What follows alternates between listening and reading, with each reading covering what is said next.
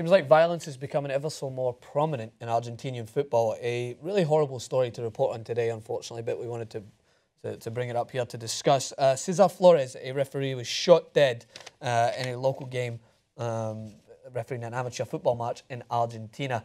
And unfortunately, the culprit has not been found as of yet. According to locals, 3 shots were fired after he was sent off in a game and angrily responded, shooting the referee at the time in the one, I believe, in the head, the chest, and the neck. Jesus Christ. I mean, horrible, like just horrible. And not a new subject to cover on TYT Sports. I believe we covered earlier in the year, or last year, I believe. Basel Sad punched a referee in 2015, received 8 to 15 years for involuntary manslaughter. And then the year before, I believe, in Utah, a 17-year-old punched a referee, in which the referee was knocked unconscious and actually died later for his injuries. The thing about this is, it's becoming somewhat of a staple to Argentinian football at the moment, that violence, not as drastic as this, but it's associated with the game we've seen. And not just at the amateur level, but all the way up to the senior level. We see a friendly between River Plate and Boca Juniors receive 5 red cards. Of course, none as violent as this, but and then before You don't want it to become cultural. it's becoming. It seems like it's becoming cultural, and it's not rare to this amateur league as well. According to reports last year, a player punched a referee and knocked him unconscious as well between Ferro and Tiro Federal. So there's a big difference between punching a referee and pulling a gun on a referee. But both in these examples, this is what people are assuming, like punching a referee, I'm not going to kill him. It's happened now 3 or 4 times. No, I know, but it's at the same time. You're shooting, you're intentionally The fact that it's happening just at the amateur level is just terrifying. First of all, don't take the game that seriously. I get that it's your livelihood. I understand that it could be your career. Yeah. But rarely, and I mean rarely, are those situations a matter of life and death. And the only reason I actually bring up the idea of rarely being life and death is look at the attacks that happened in Paris. That's a different cultural impact on it being life or death.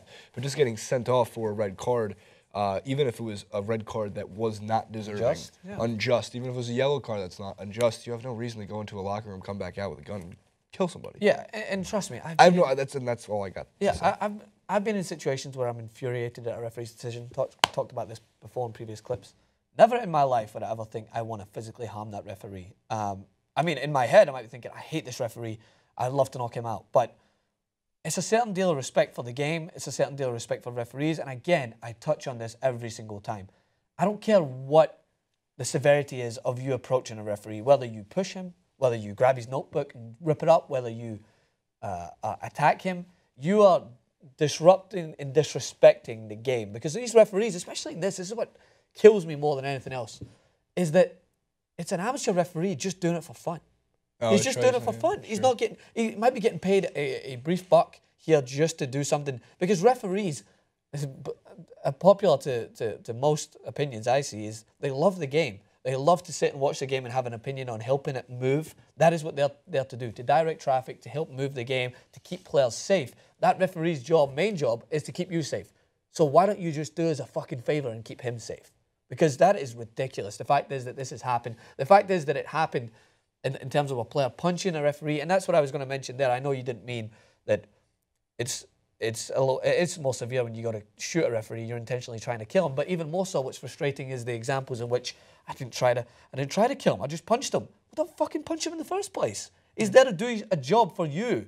The game won't happen unless that referee puts himself into that position. So it is obviously a sore subject, and it does nothing but tarnish the reputation of Argentinian football. And associated with River Plate and Boca Juniors, they had 5 red cards. It seems like it's becoming more acceptable within the leagues to be a little bit more violent towards your opposition players, a little bit more rash in how you approach the game. And the referee in that River Plate and Boca Juniors game had to send off 5 guys. Like, Argentinian football, at the moment, for me, is out of control. Yeah. It's a little bit out of control. So, short clip here. I just wanted to bring that to your attention. So, of course, thoughts and prayers are with the referee's family, Cesar Flores. Really unfortunate. Hate to see it in the game, but we want to know what you guys think. Is Argentinian football out of control at the moment? What steps can we take to try and protect referees? Because it seems like this is happening a little bit more so than we would really like to see. So make sure to hit us in the comment section below at TYT Sports, Jason Rubin, and at Francis _Maxwell. Thanks again.